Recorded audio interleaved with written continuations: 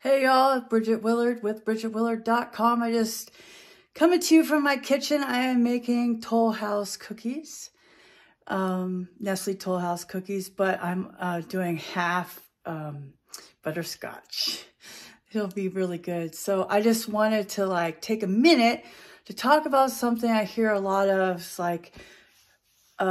not taking the time to understand why we do things. So if you just looked at the ingredient list when you were making Toll House cookies, 2.5 cups of flour, salt, baking soda, eggs, chopped nuts, the actual chocolate chips. Who cares when they're added together? Because it doesn't matter. It doesn't matter that the butter is soft and not melted. Doesn't matter that the eggs are put in one at a time after the butter and sugar and vanilla are creamed together. But when you understand why it's done that way, then you understand how to do it in a way that makes you successful, right?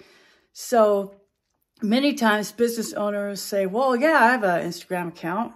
I have a Twitter account. I have a Facebook account. I have a website.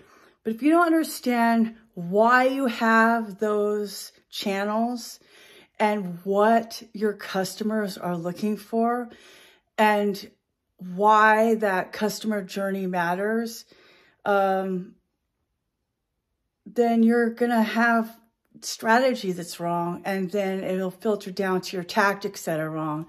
So you don't want to overbeat eggs, so you don't put them in at the beginning. You cream the butter and the sugar together so that granularness isn't in your cookie. You don't want to overbeat the dough. You don't want the flour to have all this gluten in it. That's why you add it in a little bit at a time at the very end, because you don't want it to be tough like bread.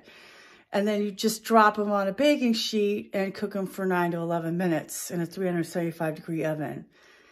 You do this because of the science of baking. It makes sense once you understand. That's why I always loved Alton Brown, who explains these things.